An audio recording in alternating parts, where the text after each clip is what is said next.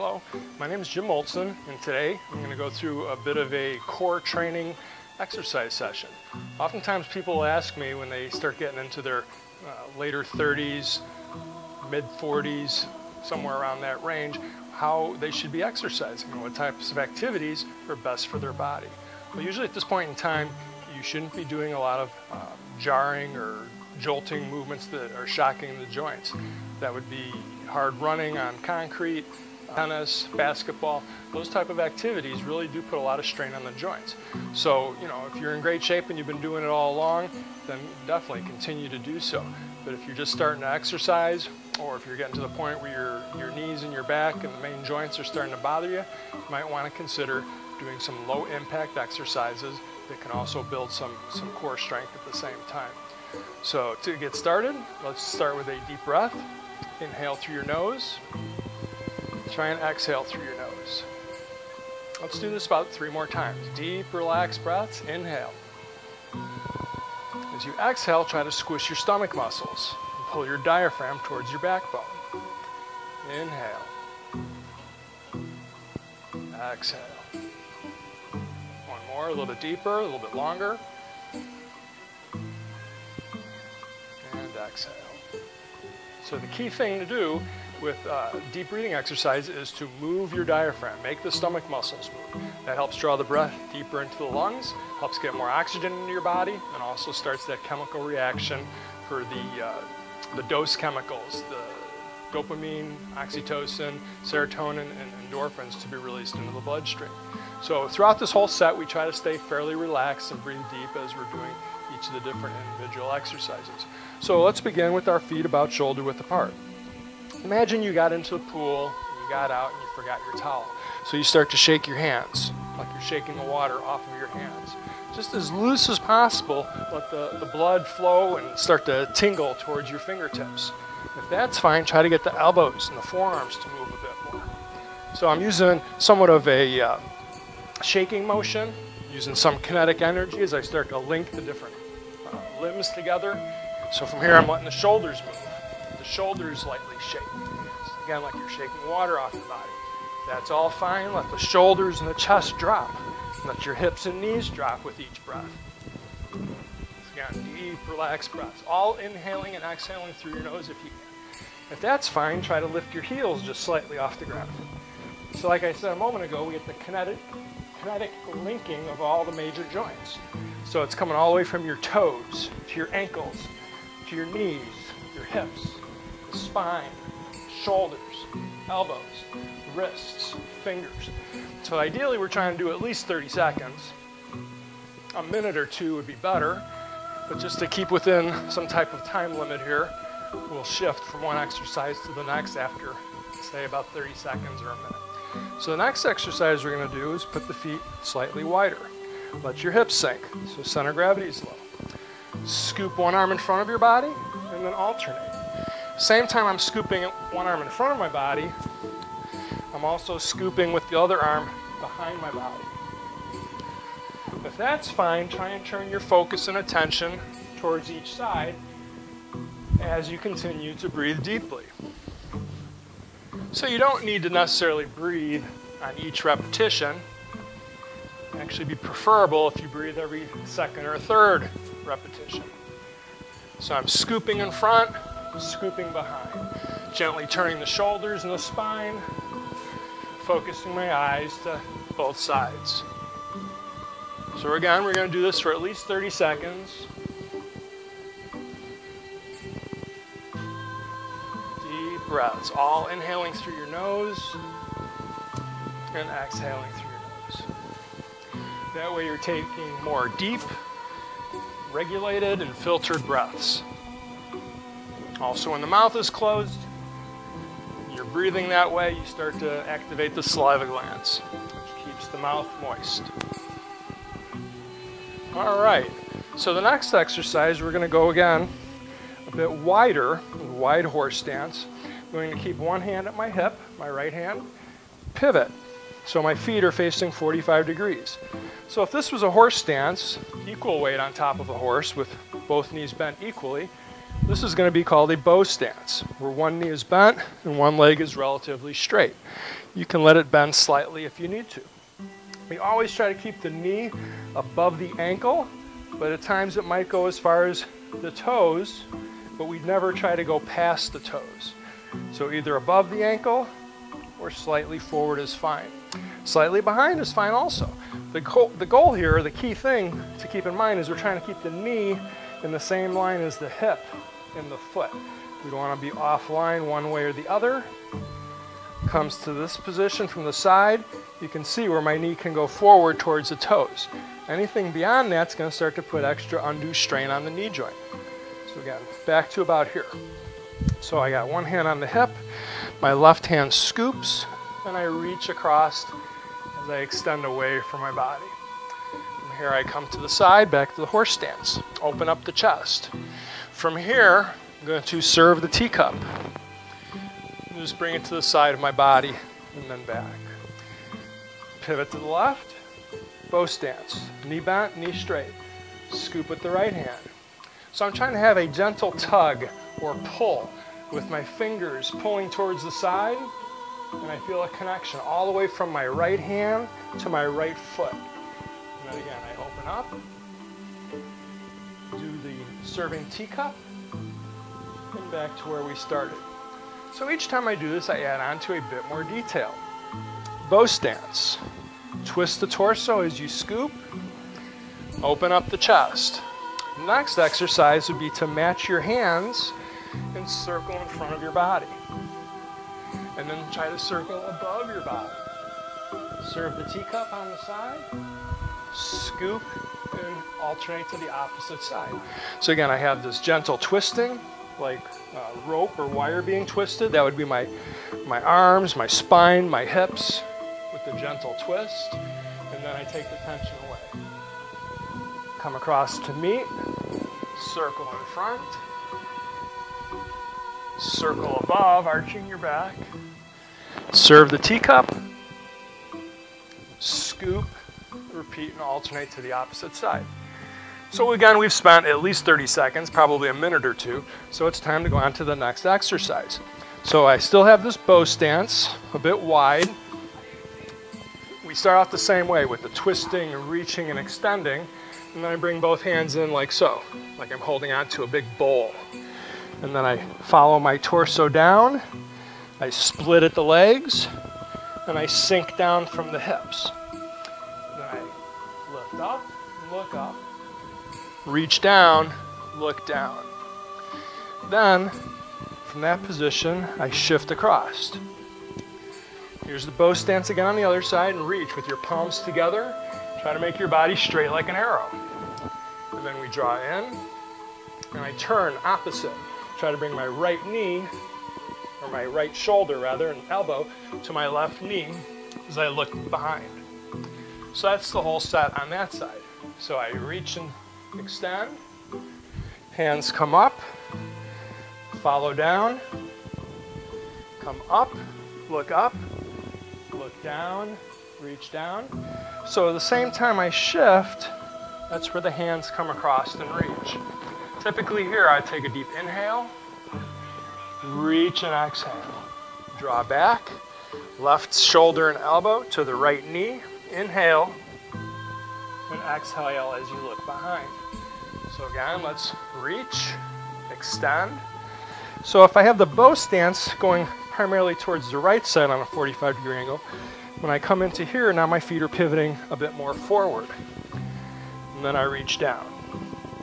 And then I reach up, reach down, shift across, try to make the body long and straight like an arrow. Draw back, palms press, twist the spine and shoulders as you look behind. Next exercise. So if again, this is a horse stance, bow stance, I'm going to sink down a little bit lower. Try and get your left elbow, the arm to be straight up. From here, I try to get that left elbow to come to my right knee. Each time I do this, I am aware that my lower body is set. The alignments are straight, so again, to keep the knee, the hip, and the foot all in the same direction. If this is all fine, with this arm up, my other hand comes to the elbow. I make a hook. So as I go to touch my elbow to my knee, this other arm hooks above and behind my head. I'll always come back up to this spot. Inhale, exhale as you squish. Inhale, exhale. If that's all fine, try to look at your back fingertips. So I look forward, and I look at the back fingertips. It's very good for your balance, as it challenges you to keep changing your focal point. Inhale in front, exhale as you twist. Inhale, exhale, inhale, exhale. 2 more. Inhale, exhale, inhale, exhale. With all these exercises, we need to do them on both sides, so as to keep equilibrium between left and right, and top and bottom, inside and outside, front and back. So here's the horse stance. Pivot to the bow stance on the left side. Elbow up, elbow to the knee. And you're usually going to notice one side has more flexibility or strength than the other. And that again is the reason why we try and do both sides. So hand underneath by the elbow, make a hook, and twist as you squish your elbow to your opposite left knee. Exhale. Inhale. Exhale. If that's all fine, we're going to try to track that back hand and then look forward. Exhale as you bend and squish. Inhale as you straighten up. In. Out. In. Out. In. Out. Next exercise. Back to the horse stance. Back to the bow stance. So I'm going to try to align my body so my foot lines up straight to my head. And then my hands are going to stay in front of my body. As if I'm in the prayer position. And then again, folding and bending just the upper body. Lower body stays set. Don't let your knees and hips wiggle all over the place. Keep them set. It kind of keeps this part right here, your hips, locked into place to keep the stability. So again, let's try a few more. Exhale. In through the nose, out through the mouth. Out. In. Out. In. Out. Same thing on the opposite side. Horse stance. Bow stance.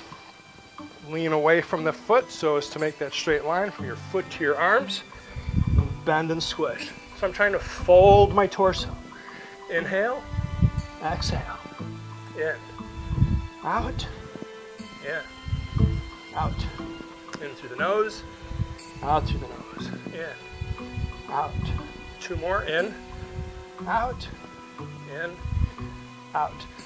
And there we stand up. We take a deep breath. Slow inhale and exhale. Another breath. Slower. Slower exhale. 3rd breath. Slower. And slow exhale. So let's continue. Any well-rounded exercise program should have some type of kicking and or stretching type of movements. This doesn't mean you gotta be doing side kicks and round kicks and sweeps.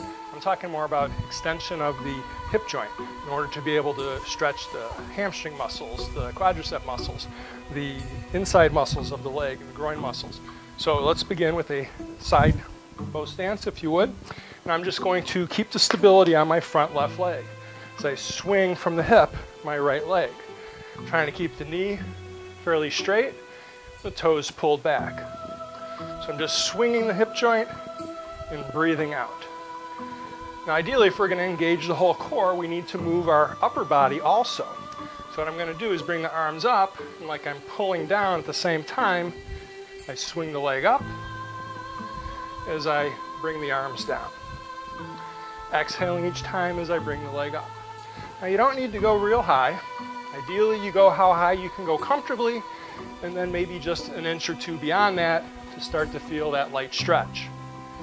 If this is all fine, we switch to where I bring my hands up, and then to my earlobes, and then they hook and hook to the sides as I bring the leg up.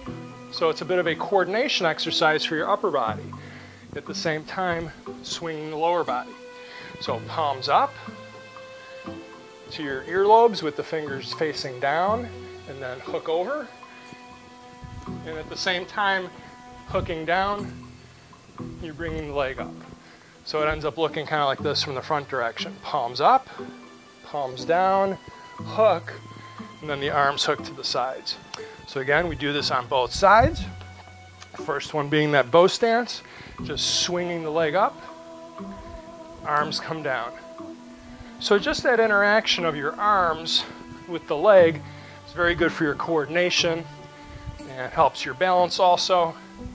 But really what we're trying to do is we keep doing the hand gestures with the lower body is to engage the longest connective tissue train throughout the body, the posterior superficial fascia train that runs from our eyebrow over the top of our head, down the spine, down the legs, all the way down towards the ball of the foot.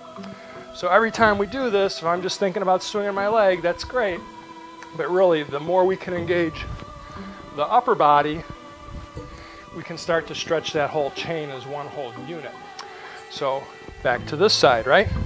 We got just a few with the arms coming down, the leg coming up, and then we switch to palms up, palms down, hook, swing the leg up.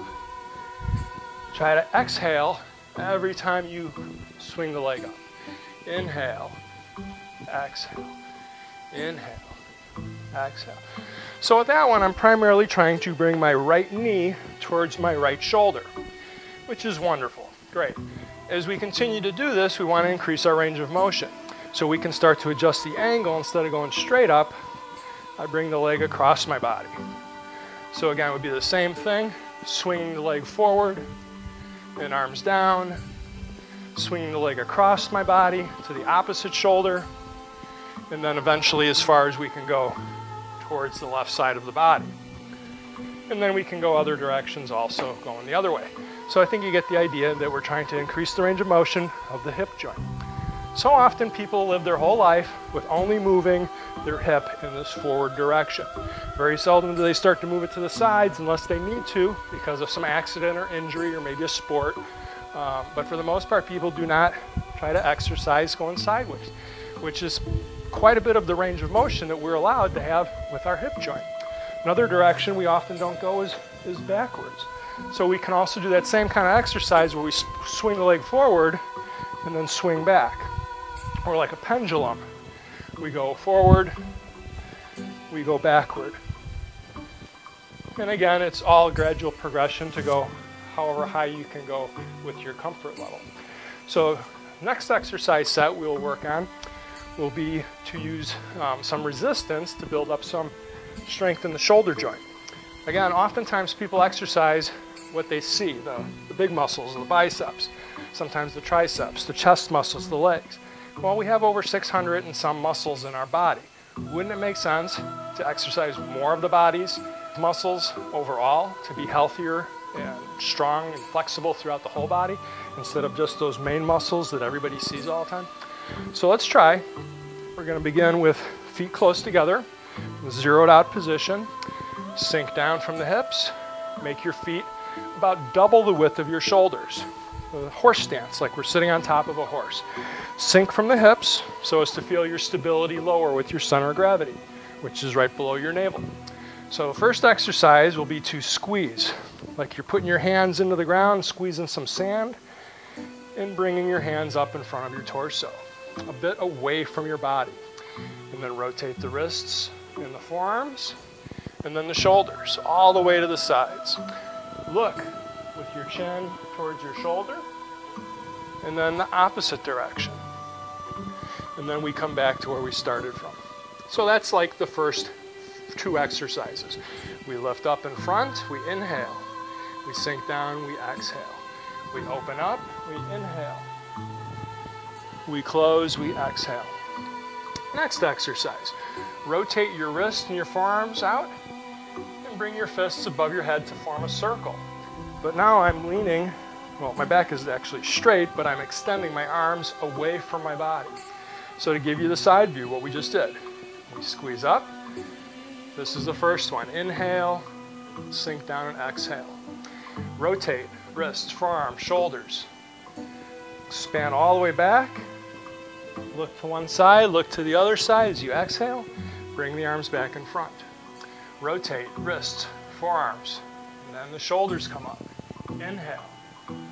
Sink down again, exhale. So it's kind of like this constant lowering as we exhale rising slightly as we inhale. So now I'm going to grab my hands as if I'm holding on to 2 ski poles and bring them down slowly to the sides of my body. And then behind. Sink down in that horse stance and lean forward. Try to look forward, chin up. Slowly extend back up. Raise the arms up as to be shoulder level. And then we sink down again. So, quick review once again. Horse stance. Squeeze up in front. Tense with the fists. Loose with the forearms and shoulders. Exhale. Inhale. Exhale. Take a deep breath here. Sink from the hips. Arms come all the way behind. Chin up. Lower the arms. Raise the legs slightly. Raise the arms straight up in front of the body. Sink down. Slowly sink. Slowly back up. Cross your arms. And like we're doing a fly, if you would, with dumbbells, we extend back, but we're going to do this from a leaning over position. So I cross the arms, bring the chin up, do the fly, arch your lower back, and bring the arms down slowly. Straighten the spine again. Palms go straight up, and again, look to the right. Turn the palms level with the ground. Look to the left. Sink down. Arms come around in front to make a circle again. This time the circle is parallel with the ground. Slowly sink down. Slowly come back up. Arms above the head. Again, knuckles facing towards each other. Make that circle above your head, kind of in front. And then from here, arms come to the side slowly as you straighten up slowly. Sink your hip, the right side, feet come together. Take a deep breath again, and exhale right away. Another quick breath, a little slower. Another breath, a little slower yet. And down as you exhale. So that set is done with no weights, but we can do it again with dumbbells to put more resistance on the muscles, the bones, the nervous system, and all the different systems of the body. So what we don't want to do is just focus on using heavy weights just to kind of feel like we're doing something special that we can lift heavy weights. Really, light weights moved correctly in the right alignments will engage the muscles and the joints at the same time, which will make the body stronger as a unit. Again, we're not just trying to make the muscles bigger, the biceps, the chest, the legs. We're trying to make all parts of the body stronger with focus on the joints, the muscles, and the tendons where everything comes together. So we'll try the next exercise set with weights, and we'll go from there. So let's continue and go through the set again, this time with some dumbbells. It doesn't really matter how heavy they are. You can go super light. You can go with bottles of water where you have next to nothing in them and graduate up to a few ounces or a few pounds that give you some weight and resistance. Again, the main goal is not just to have big weights to get big. The goal is to move your body in the correct alignments so as to make the joints align with the muscles so that there's more of a cohesive connection that makes the joints and muscles stronger together. So begin, feet together, zero position, sink down, so you have weight on the right leg, draw a half circle into a horse stance with the left foot. So as I sink my hips down, I slowly raise my arms up into somewhat of a curl, bicep curl, and sink down. Come up slightly, rotate the wrists and forearms and shoulders out, look to the right, look to the left, and then bring them back in as you sink down. Next exercise, slowly come up, twist to rotate the forearms, the wrists, the shoulders out, slowly sink down. Turn the hands so the thumbs are on top, like you're skiing down a hill. Slowly raise the arms up and behind the body as your chin comes forward. Slowly straighten up, arms rise in front, slowly sink down. Slowly straighten up, let the arms cross, tilt over from the hips, arch your back, chin up, make the fly exercise, and then back down. Slowly straighten the hips up, raise the arms to shoulder height, palms facing forward, thumb up, rotate the wrists, so now the palms are facing down as I sink down. Slowly come up, slightly, arms circle in front to make that circle shape away from my body. And then above, reaching out and away. And then slowly extend the arms to the sides as you slowly straighten your legs. So doing it that slow and controlled method is going to put more tension on the body going, in both directions, bringing the weight up, bringing the weight down. With fitness training and weightlifting, it's sometimes referred to as reverse reps. What we're doing right now is probably beyond reverse reps in that I'm not trying to just focus on reps. I'm trying to make the movement slow and fluid as possible so as to keep tension and resistance through the full range of motion. So to do it again from the side position, again, feet together, zeroed out. Horse stance, arms curl up as you sink down. Come up slightly, rotate out. Wrists, forearm, shoulders, look right, look left. Sink down again as you bring the arms in front. Rotate and turn out. Inhale, sink down, exhale. Slightly up, like you're skiing down a hill, move your arms back, inhale. Exhale. Slowly raise your arms as high as you can, and then slowly let them down. And then back up in front. Inhale. Exhale. Inhale. Exhale. Inhale.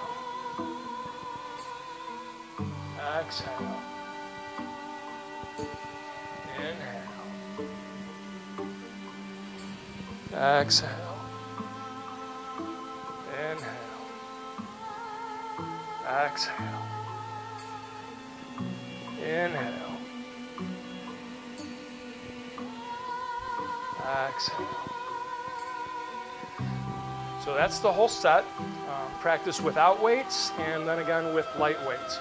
Use some discretion. You don't, again, want to be doing anything too heavy that's going to put too much strain or impact on the joints. The goal, lightweight, slow, controlled movements. That's it for today's exercise set. Take care. Be well.